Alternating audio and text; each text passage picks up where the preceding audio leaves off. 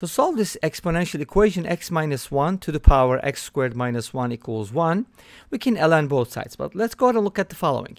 To get 1, we have three options. Either x minus 1 is equal to 1, and the exponent can be anything. X minus 1 could be negative 1, and x squared minus 1 needs to be even.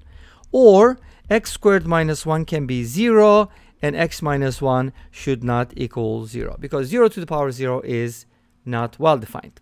From the first one, we get x equals 2, and that works. From the second one, we get x equals 0, and if x is 0, 0 minus 1 is not even, because that's negative 1, therefore that's not going to work. And from the third one, we get x equals 1 or x equals negative 1, but we do need that x does not equal 1, so x equals negative 1 is also going to work. Thank you for watching. Bye.